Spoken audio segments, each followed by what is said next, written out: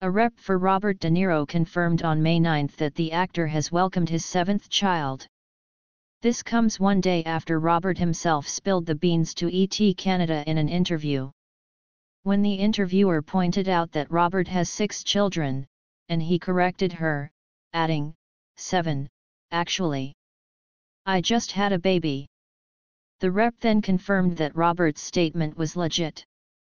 The mother of Robert's 7th child has not been confirmed.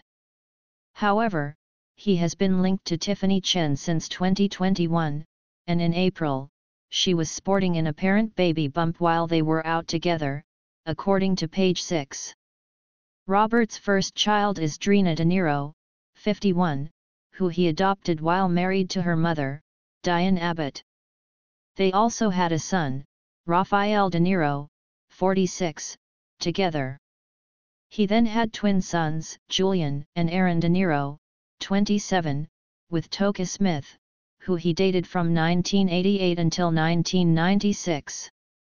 He married his second wife, Grace Hightower, in 1997, and their son, Elliot De Niro, 25, was born the following year.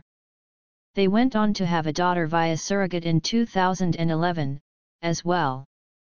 Now, Robert has added another little one to his brood. In the ET Canada interview, he dished all about life as a dad. My kids disagree with me at times, and they're respectful, he shared. My daughter, she's 11, she gives me grief sometimes and I argue with her. But I adore her, you know. And my youngest now, that'll be more to come. It is what it is. As for his parenting style, Robert added, I don't like to lay down the law and stuff like that, but sometimes you have no choice. And any parent, I think, would say the same thing. You always want to do the right thing by the children and give them the benefit of the doubt, but sometimes you can't. Robert and Tiffany have kept a low profile since they started dating, but they were first linked in August 2021 after a vacation to France. They popped up again on another romantic trip to Europe in July 2022. Robert has never publicly discussed the status of the relationship.